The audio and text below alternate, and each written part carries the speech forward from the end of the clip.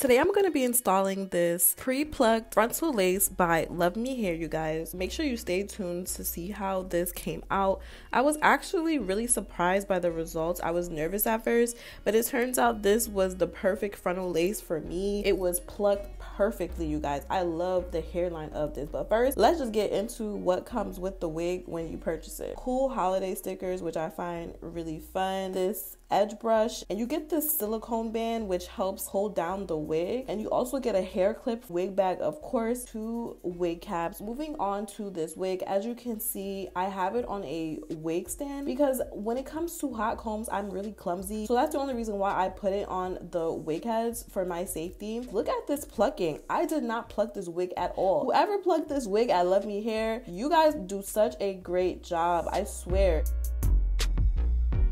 So first, I'm going to put the wig on my head, you guys.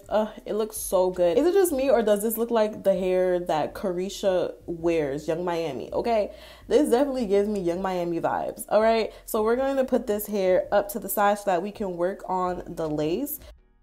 I'm gonna cut the lace in sections because it's just easier to lay down the lace when you work in sections, especially if you're a beginner.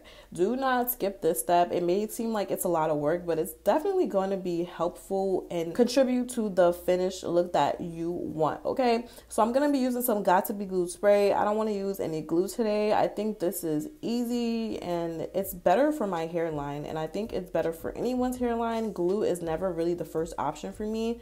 So I'm gonna just apply that, and then I'm going to pull down the lace and then seal it with some heat and make sure everything is laid down, okay? And of course, we're gonna use the Luvme melt belt to hold down the lace just for a few seconds as we add a little bit more heat. You guys, I was literally feeling myself and I'm not even done yet. I really love this wig. And by the way, I did not curl this wig. It literally came like this from Luvmehair. I suck at curling hair, but they do such a great job.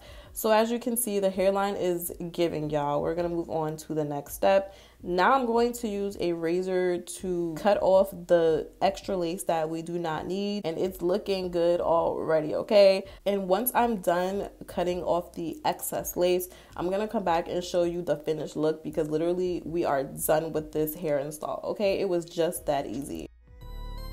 So this is the finished look, you guys. As you can see, they plucked this beautifully. They pre-bleached these knots. They did this thing, okay? They did this thing. And I really, really like that the curls lasted. I didn't have to recurl anything. It just looks like I came from a salon. I always recommend Luvmehair for this reason. If you're a beginner and you don't know how to pluck, you don't know how to bleach knots, and you find it hard to install wigs, Luvmehair is the perfect place to go to if you're trying to get that salon look without doing too much. They have glueless wigs. You can actually wear this frontal glueless if you'd like. Make sure you check that link down below. Thank you so much for clicking on this video. I hope to see you in the next one. See you in the next upload. Bye.